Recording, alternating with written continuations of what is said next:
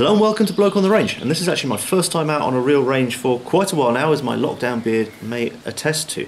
So what we're going to be doing today is doing some tests with pretty much the full range of number 4 rear sights, because there's always been something that struck me, that the manual said that the battle sight on the ones with an actual elevation adjustment is for 300 yards, and there's even a manual that says for use up to 400 yards, and every time I've actually used one it's fallen a bit lower than that, except on one occasion I think.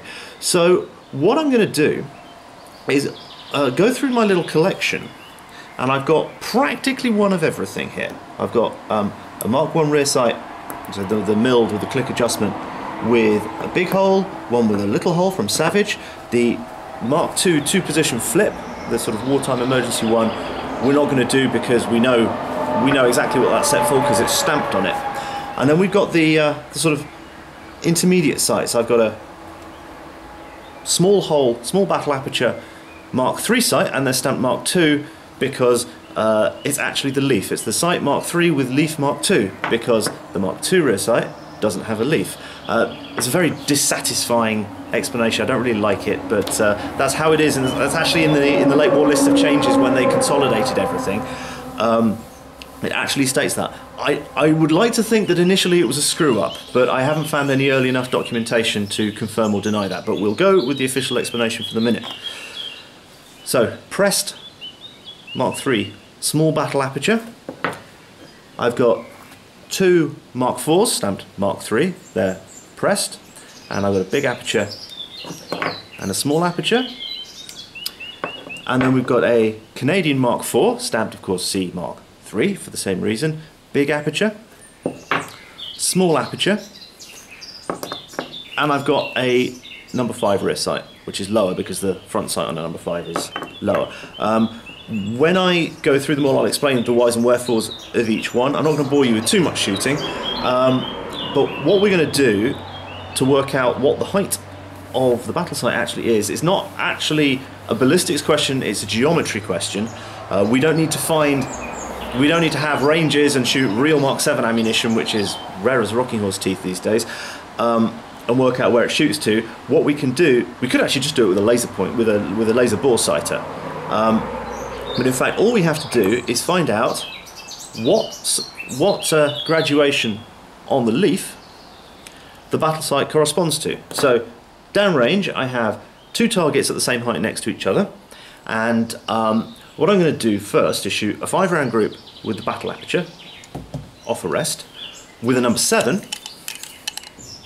so a 2-2, because we do not need to expend expensive 303 in doing this, so I've got an absolute pile of RWS target rifle small bore ammunition. And then what I will do for the first one is I will set the leaf to 300 yards, which is the official story, and the first thing we'll do is go down and have a look. And I haven't got a spotting scope, so we're going to do this without spotting, and because it aggravates some people if I look through the scope. But I grew up shooting target rifle, where we put the rifle down between shots and rebuild the position each time, because you'd be lying down for 20 minutes, half an hour to fire 12 shots. So you need to avoid fatigue. But anyway, so what I've got on here at the moment, number 7 rifles came with a number 4 backsight. Number 8 rifles had their own, and we don't really care what the battle aperture is on them because it's not relevant, it's not militarily relevant. So I'm starting with the one that this came with, which is a Fazakali Mark 1 backsight, and we shall take it from there. Right, so first up, Fazakali Mark 1. Big aperture. And this is 50 meters, and I'm taking a 6 o'clock hold just underneath the block.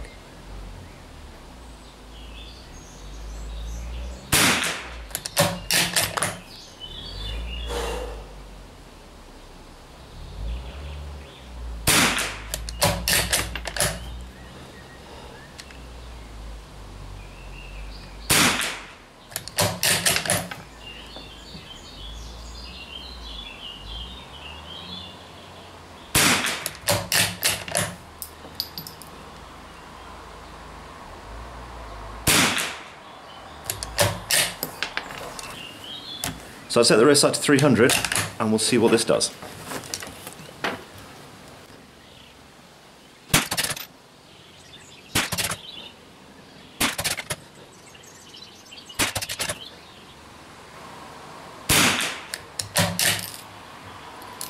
Just realised I forgot my hearing protection, but standard velocity out of a barrel this long really isn't loud at all. I should probably put them on for the next bit for pour la bonne forme.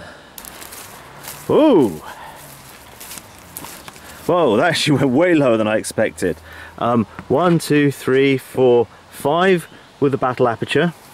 1, 2, 3, 4, 5. This is not massively great shooting, actually.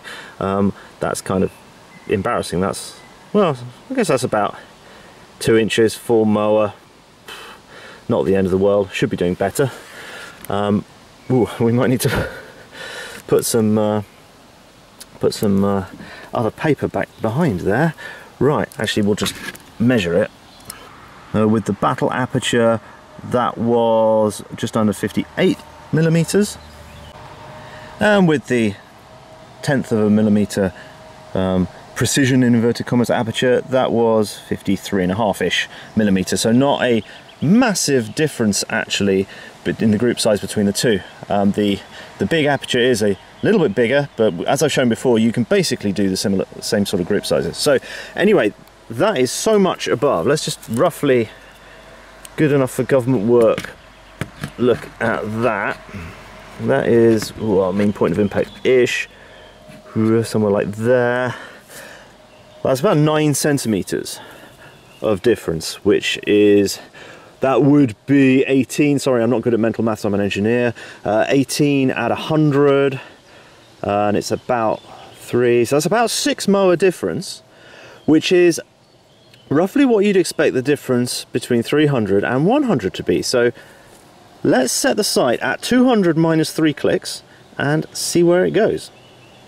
So I've set the rear sight on 200 minus 3 clicks, and we know it should be 3 clicks because in the ideal case, in the zero instructions, they were zeroed at 100 yards with the sight set at 200, and the mean point of impact should have been 3 inches above, which is 3 molar, and these are more or less minute of angle clicks.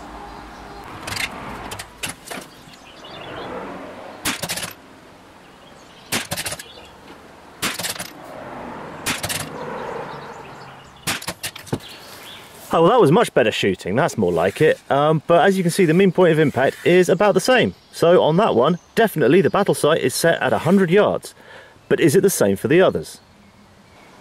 So let's pop this Fazakali big aperture one off and put a Savage small battle aperture one on there, and I don't know if it's in focus and you can see, but there's a Savage square S mark on there. This is actually quite easy. You've just got to be aware that there's a hellishly strong spring in there.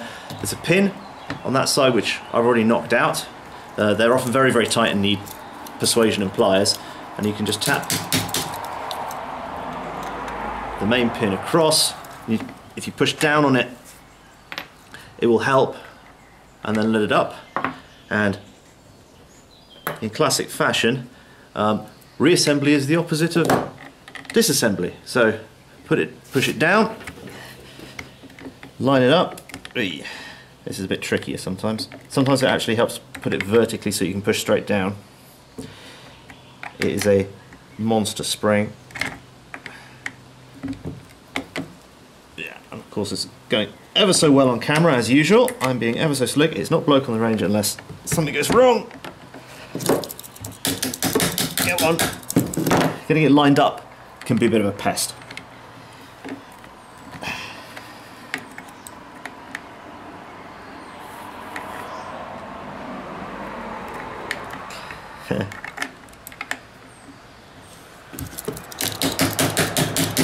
Go on. There you go. There we go. Finally. So what this will also allow us to do, this test, is see what the consistency between the various types of sights is, how much lateral deviation there is, an elevation deviation. So because that one just came out at 100 straight off, what I'm going to do is exactly the same thing but without bothering to do 300 first. And let's just set that also stiff. I've not had this on a rifle before. Okay, so the backlash, so it's 200, 1, yeah, this is going to bottom out on me, yeah, 2. Right, this one bottoms out early. The other one can be wound way below 2. You get miles below it.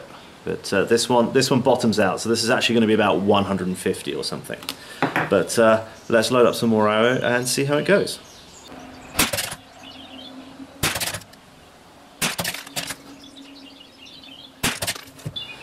So the small 1/10 of an inch battle aperture there, it does give a similar definition to the precision in inverted commas aperture, but a better field of view. But it gives a worse field of view than the 2/10 of an inch battle aperture.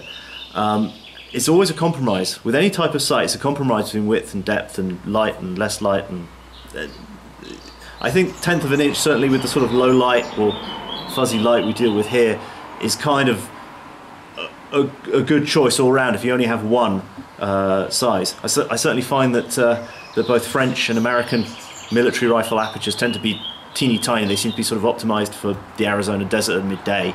Whereas I grew up in conditions like this, overcast, and this is actually brilliant diffuse light for shooting, but you do need a slightly larger aperture. But I mean, in terms of close up, the big 2/10 of an inch battle apertures are definitely the way forward. I mean, it's a ghost ring before anyone had even thought of the term ghost ring. But let's go see where they fell.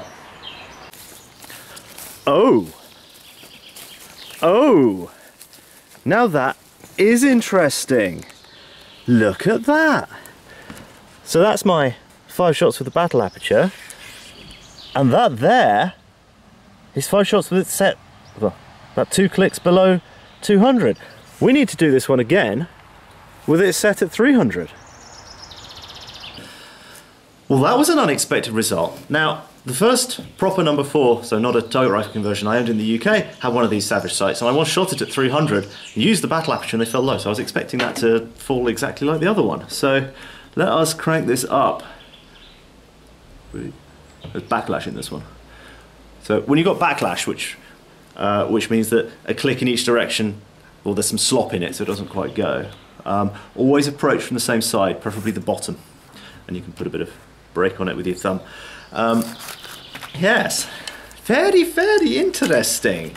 I always like unexpected results. So, I'm not going to film all the shooting, because that's just expending gigabytes of data that will just bore everybody, and I'll blitz through it anyway. So, see you back down at the target in a minute. It's not bloke on the range unless something goes wrong. 1, 2, 3, 4, 5. So that's only printed ever so slightly higher. Like, not very much. Like, not quite 2 moa higher.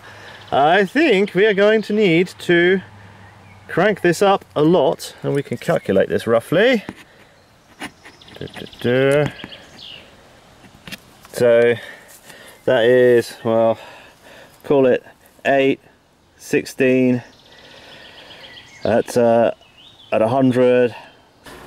Right, some atrocious mental maths later, and I reckon we need to come up about 6 clicks. 1, 2, 3, 4, 5, 6, which actually aligns us with 400. Let's see how this goes. Well, that's much closer, and my groups are getting better. Practicing, cheating. Right, mean point of impact there is basically aligned with that line there, call it that. That there, mean point of impact is, yeah, less than a centimetre down. So that is less than 1 click, so there's no point in retesting that. A click here or there is nothing. If we click up to 400, it's multiple clicks. Sorry, 450, it's going to be multiple clicks. So we say that within 1 minute of angle, that is set for 400. Now this would actually mean that, just like the Mark II battle sight I'll talk about in a moment, that the battle sight setting is 400 without the bayonet, or 300 with the bayonet. I think it's interesting. I suspect once we've got to the end, I might test another British-made large battle sight, Mark I rear sight, but we shall see when we get there.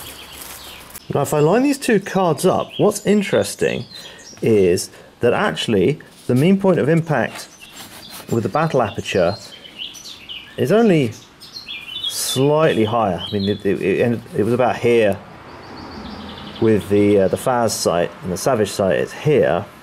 That's well, a little bit more than a minute of angle probably.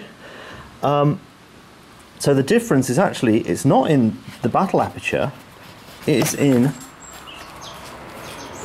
the leaf. It's in the adjustment, because with the Faz, 300 puts us here, and with the Savage, 300 puts us here, and 400 puts us here. Now that I was not expecting. I was expecting that the fine adjustment be basically the same, and that the battle aperture might be different. In fact, I wasn't expecting them to be different at all. But I think that is amazing. And the line, if I line them up like that, that's close enough for government work. That's close enough for government work. Yeah, so basically the tolerance between those two sites for windage is pretty much bang on. For elevation of the battle aperture, it's more or less bang on, but the ladder is quite different. Maybe that is why there was a lot more adjustment below 200 on the Fazakali site. Right, so back into the story of the sites. Now, these are precision pieces of engineering. They are costly and time-consuming to make. And if your production of sights can't keep up with your production of rifles, you can't get the rifles accuracy tested and put out in the field. So the immediate stopgap was the Mark II sight, which is the famous two-position flip. Actually, people don't give this as much credit as it deserves, because it's actually not a bad idea, particularly for a conscript boomstick. And what this does is it gives you a 300 meter aperture, 300 yard aperture, which is 300 with the bayonet fixed, 400 without the bayonet. It just so happens that the difference in the weight of the bayonet on the end of the barrel causes about the right amount of vertical displacement of the shot to go between 300 and 400, and then you flip it up and you got 600. 500 you aim 2.5 feet down with the 600 yard aperture, and it is deemed below 300 with the bayonet fixed that's close enough for government work for service-sized targets, was the way they phrased it. Anyone wanting to do better work would have to learn their hold downs, and you don't hold over. You never hold over, because you end up blocking what you're trying to shoot out with the front sight. You always set higher and hold down, and then you got air. It's basically 6 o'clock hold. So we're not going to test this one because it's pointless. There's no unmarked aperture. We know exactly what this does. Problem with this is obviously you only get 2 apertures, and for a military that has grown up with, well, the SMLE rear sight is really, really fine adjustable. You can dial that in very, very finely. So we end up with the Mark III sight, which is this one, and it's entirely pressed construction. The leaf is integral with the battle aperture, which is partly why I find the whole it's a Mark III sight with a Mark II leaf. Official explanation slightly distasteful is not really the word. It's unsatisfying, I think. So for elevation adjustment, you've got this sticky out lever here that you press in, and it will sit on notches between 200 and 1300. Does this one have halves? Yeah, and there's some halves in there as well, in at least the higher elevations where you really need it more.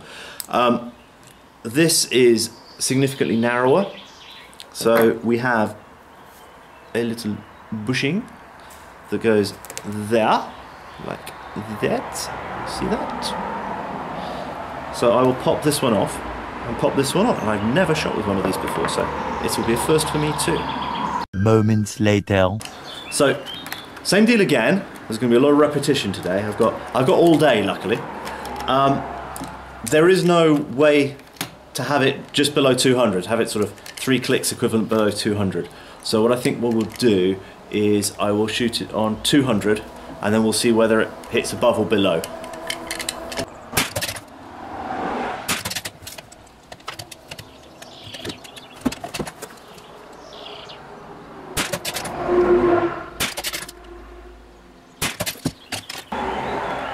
make sure it's engaged, because literally it's just spring tension here that holds it. So the reference point is actually, the reference surface is on the left side of the sight. Never used one of these before, literally the first time. Oh, and it's worth pointing out that sights were upgraded with better ones whenever possible in service. So if an armourer got a load of these delivered and had a load of rifles with these, he'd try and swap them across if possible. And people did try and upgrade them to these in post-war. A lot of rifles were upgraded to these, which is why they're some of the most common rifles on the market. Because these are by far the best sights in the series. So let's see where these go.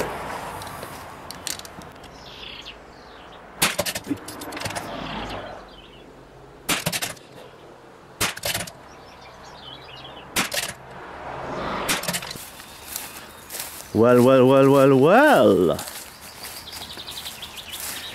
Another one falling very, very low. Okay, well, I'm going to whack that up to 400 and try again.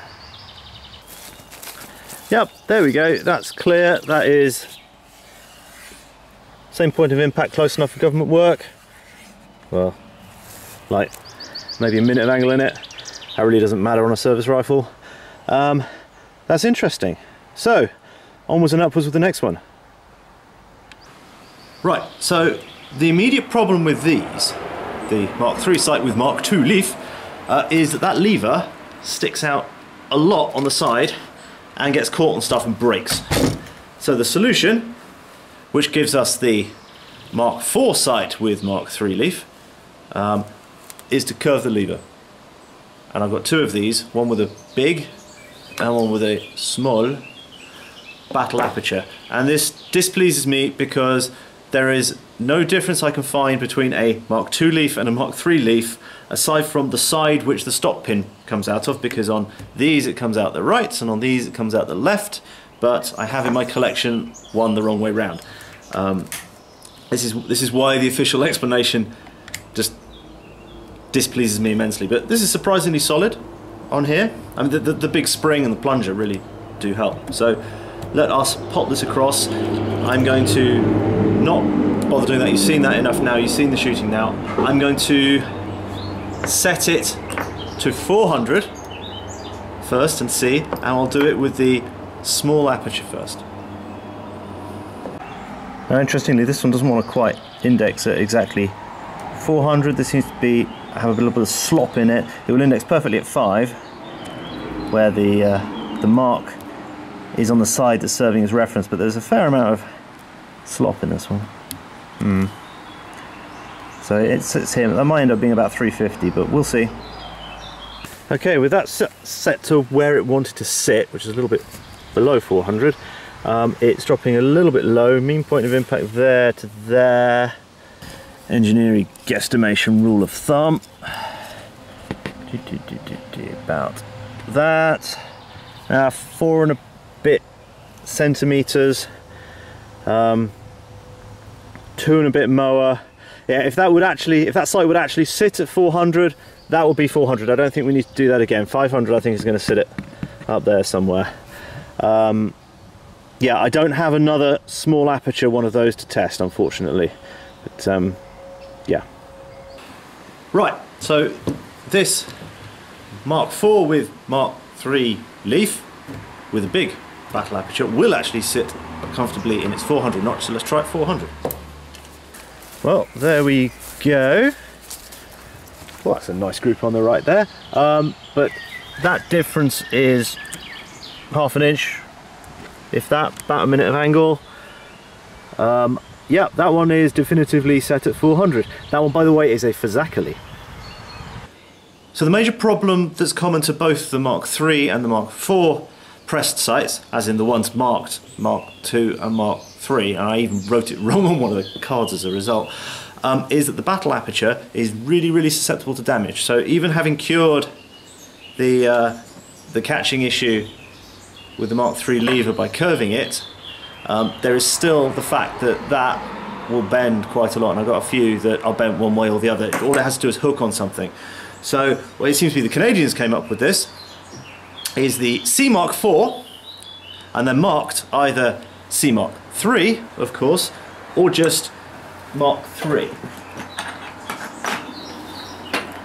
like that one. Most of the ones I've got are marked A in a big C, so they're presumably long branch, although I do have a BSA and a Fazakerley as well, so it seems that these were in fact made in the UK as well. And what they did was they have a machined base, so the base is very much like the Mark 1 milled rear sight, but then the leaf is still pressed and is brazed onto it, and it might just be the case that there were some BSA or Fazakerley leaves off of these that were then cut up and used, or maybe they produced full sights of this type. I don't actually know, although most of the production seems to be Canadian, whether it's marked Mark Roman numerals 3 or C Mark Arabic 3. So this particular one I've got on here is marked up Mark Roman 3. It will sit at 400.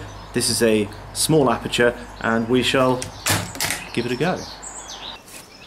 Interesting, so that came out a little lower, the tune of about 2.5 mower again. Let's just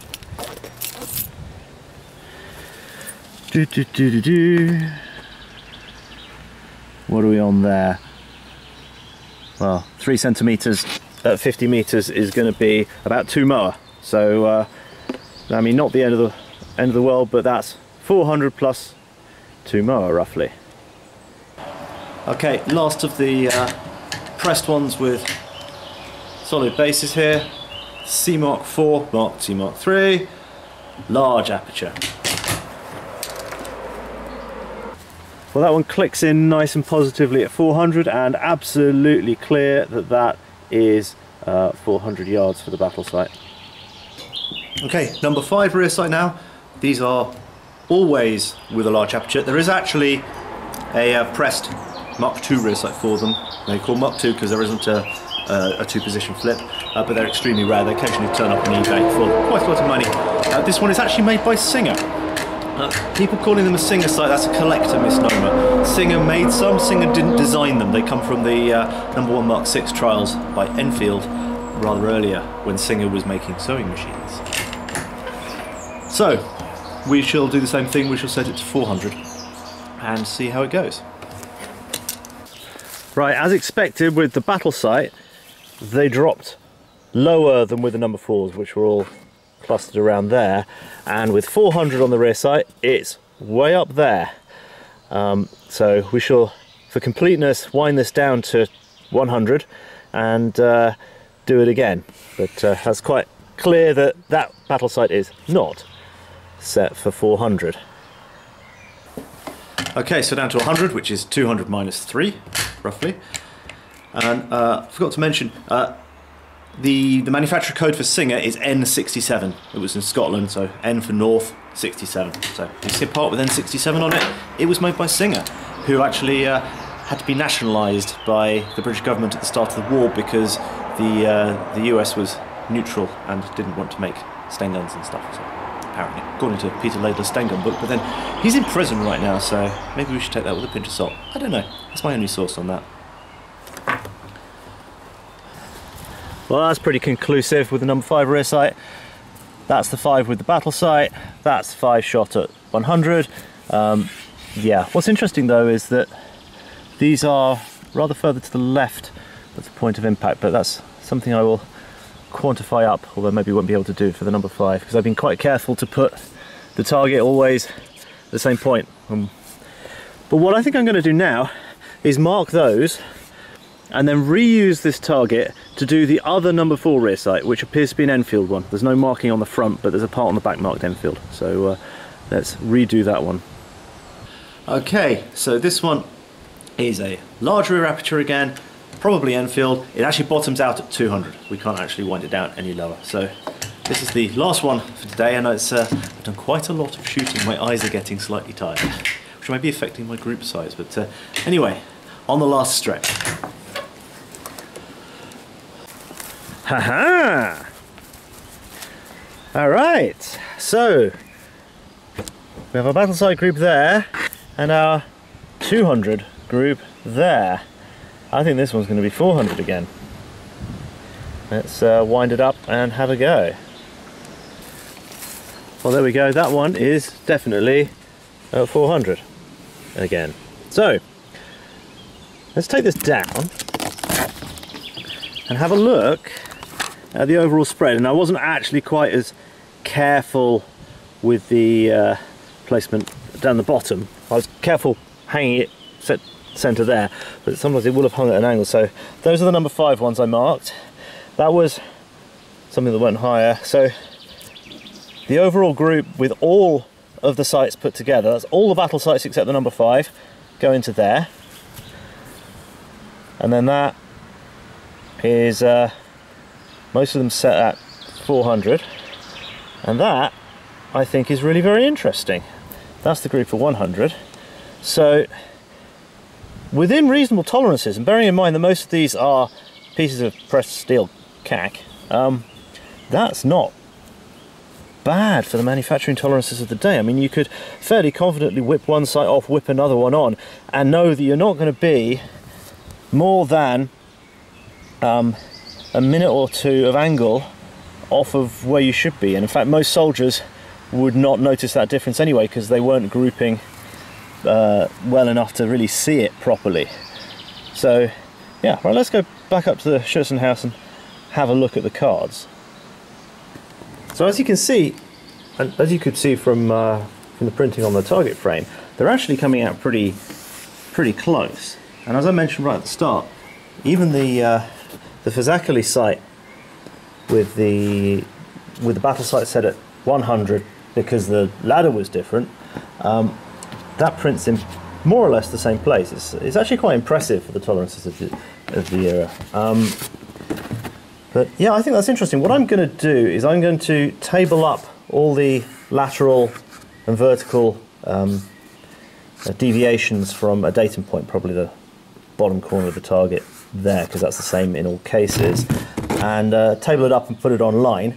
I think that's very interesting that the Fazakali sight came out differently, and I've certainly shot others that have come out the same. So if you have a number 4 with a milled Mark 1 backsight, I would be very grateful to receive any equivalent data. If you could basically do the same thing, you do it with 303, it doesn't have to be with a 22, just so that we can get a sort of survey of how many were set at 100 like this, because all the others are set at 400, which I find very, very interesting.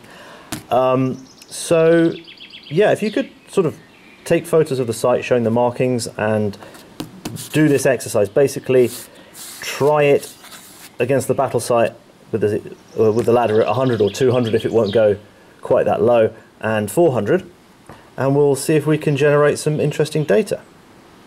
So I hope that was at least vaguely interesting, and if you want to contribute to this research, I think it's going to be ongoing. I've got at least one other number 4 rear sight that I can check, and I've got a number 5 one as well that's currently on Franken rifle that I can also check against this, but I suspect that all of the number 5 rear sights will be exactly the same.